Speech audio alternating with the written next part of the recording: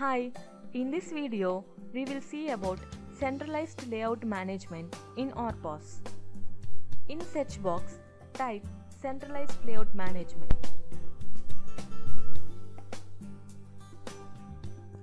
So under load type, groups layout and outlets layout are present. Suppose if I select groups layout and if I select the previously created group, so these are all the configurations which are made in the previously created group. If we select the screen, we can make the changes as show or hide the field.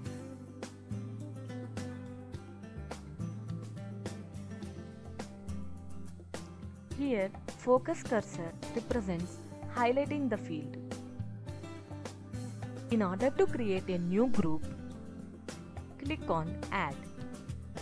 So, select the group type as Layout Management Group.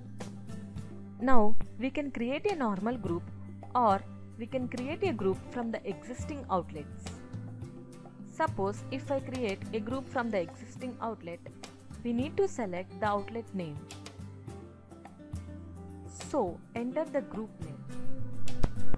Click on Create. So, the group is successfully created. If you want to merge two groups, click on Merge. So, select the group name. So, this is our newly created group. Click on Merge. So, the previously created group is being merged with the newly created group. So, the changes which are made here can be sent to the outlets. Click on Send to Outlet. The newly created group's layout settings are sent to the respective outlets.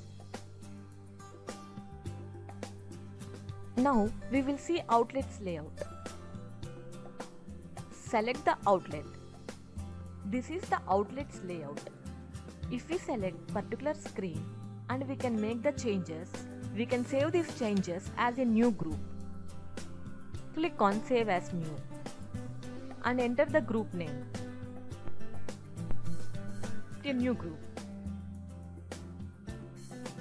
So the new group is created with the outlets layout settings.